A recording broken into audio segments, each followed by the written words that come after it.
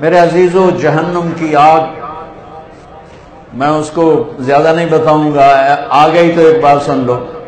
اس کی دیوار میں ایک سوئی کے ناکے کے برابر سوراخ کر دیا جائے تو پوری کائنات جل کے بھسم ہو جائے گی، راکھ ہو جائے گی، راکھ ہو جائے گی۔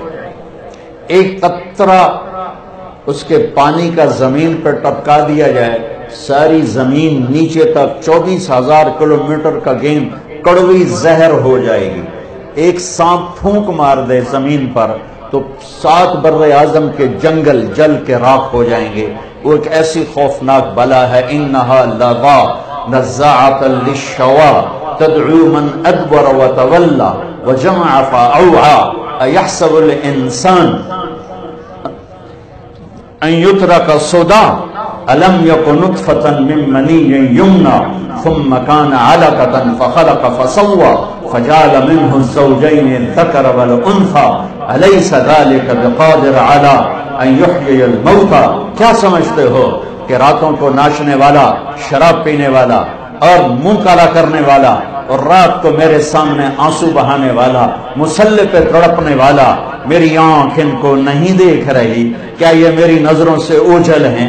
کیا میں ان سے غافل ہوں؟ کیا مجھے نظر نہیں آ رہا؟ رات کا اندھیرا اس سے چھپاتا کچھ نہیں، دن کا اجالا اس پہ نمایاں کچھ نہیں کرتا ہے۔ دن بھی رات برابر ہے، ماضی حال مستقبل برابر ہے۔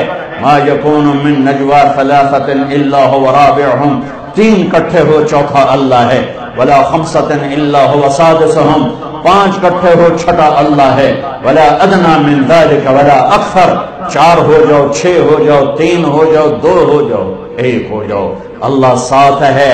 کدھر منہ کالا کرو گے؟ کدھر بھاگو گے؟ این المفر کلا لا وزر الى ربك يومئذ المستقر ينبأ الانسان يومئذ بما قدم واخر۔ وہ لاہور تھا جہاں بھاگ گئے تھے، وہ ملتان تھا، میں اپنے ضلع کا نام لیتا ہوں، جہاں بھاگ گئے تھے، جہاں چھپ گئے تھے۔ سامنے آ بدماش، آج تیرا سارا عمل تیرے سامنے آئے گا، آج فیصلہ ہوگا یزید اور حسین کا۔ یہاں